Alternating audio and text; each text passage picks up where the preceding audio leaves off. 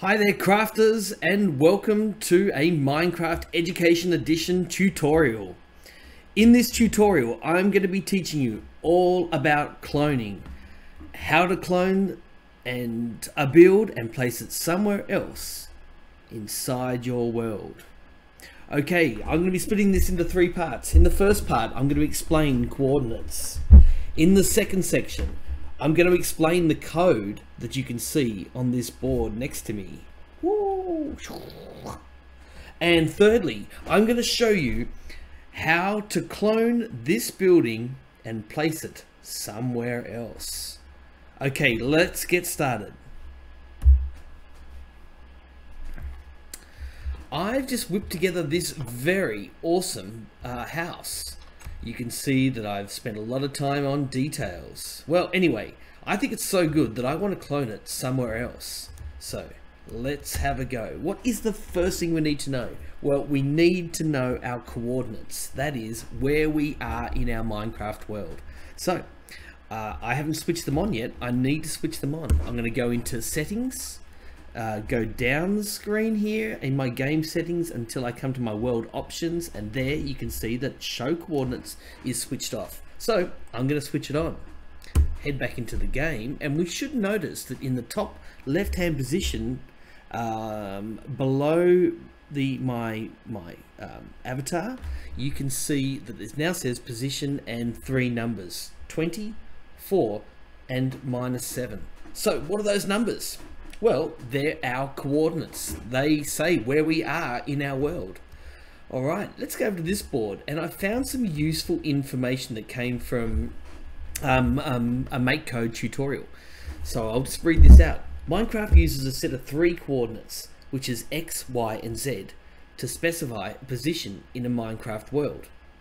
MakeCode for Minecraft uses these coordinates in many of its blocks to specify where an action should take place. You can search the web for more information about the three-dimensional axes. Just as in a three-dimensional coordinate grid in Maths class, there is an origin point, 0, 0, 0, where all three axes meet, and the coordinates X, Y, and Z represent distances from this point. So our current distance is 26, X, Y is 4, and Z is -6. Let's have a look. The X coordinate represents a distance along the horizontal plane east or west of the origin, just like in real world longitude values. If you look at my screen now, as I move backwards and forwards in this case, you can see that my X value is going negative and then going positive. Okay, so our first number is the X. The second number is Y, and that represents up or down from the origin. So I'm going to go up in the air, and you should be able to see that number value changing as I go up into the air. I'm now 30 blocks in the air, and I'm going to come back down to where we are. Okay, so the second value is the Y. And thirdly, we have the Z axis. And we can think about this as north or south. I'm watching my third value there change. So it's going negative there, negative, and coming back to where we are. All right, so they're the three coordinates, X, Y, and Z. It's the most important thing to understand when you begin to clone. Okay, second part, let's have a look at this code.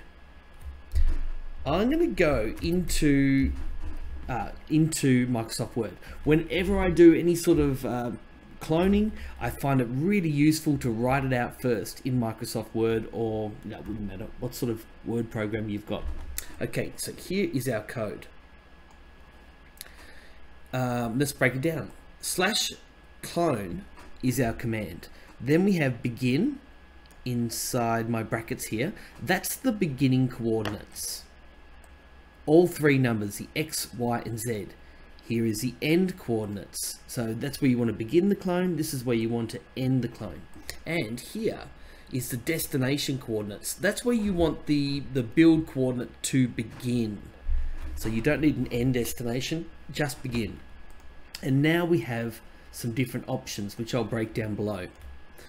If you type in replace, you'll clone all the bricks and the air. If you type masked, you'll clone all the bricks but no air. And our last part of this is normal, force and move. If you type in normal, you'll clone from the source to the destination. If you force, then if your destination overlaps the source, it will place the clone over the source. So yeah, it'll just force it, obviously. Yes, of course.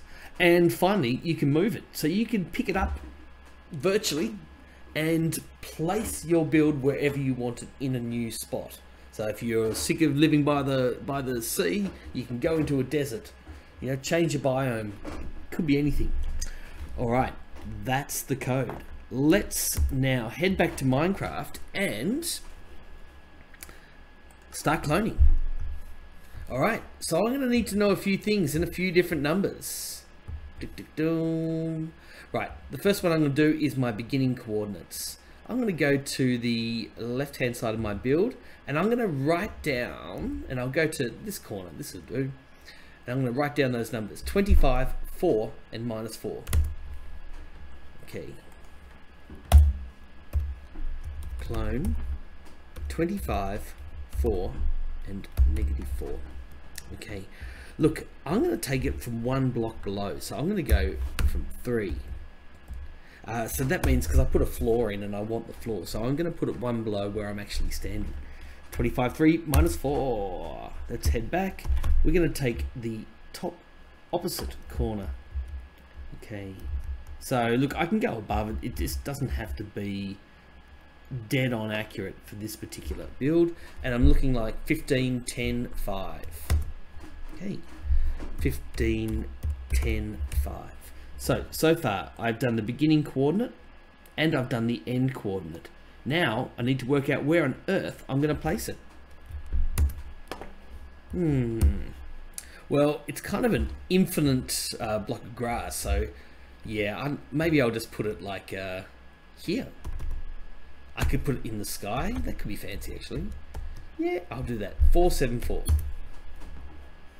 And we can have a look at my floor. So 4, 7, 4 is my new coordinates. Look, do you notice here that I haven't got a comma in between each of these numbers? It is a space. The comma will not work, although when you look at the coordinates on the screen, it does have a comma. Okay, I'm just going to replace, because it's not a lot of blocks, and I'm going to go normal. Right, that's it, that's my code. Let's head back. Control C for copy, Alt Tab to move back. Okay, I'll just get to the front of my build. All right, here we go. / there we go, done. Oh yeah, now I have an exact copy of my house, but it's up in the air. I've got 2. Woohoo! All right,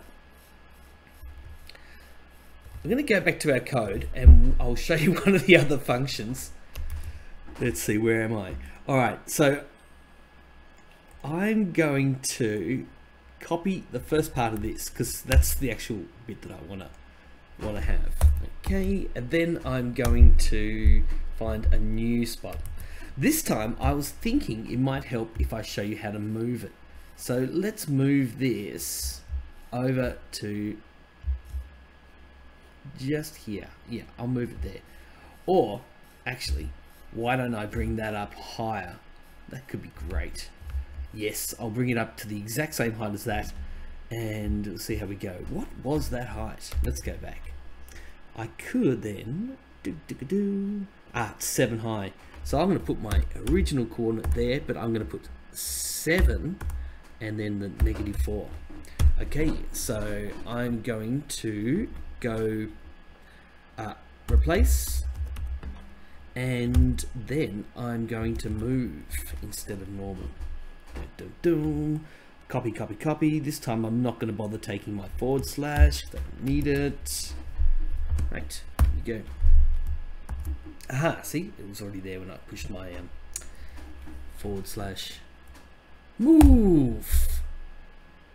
Yes, ripped out of the dirt. Oh my goodness, I must have had something slightly wrong with my code there because it's placed it over there and I wanted it to be slightly in the air.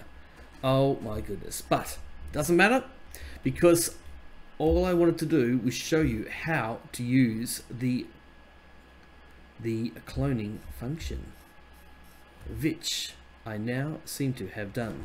Okay, best of luck getting this stuff to work. I hope you enjoy cloning in Minecarft Education Edition. I'll see you next time.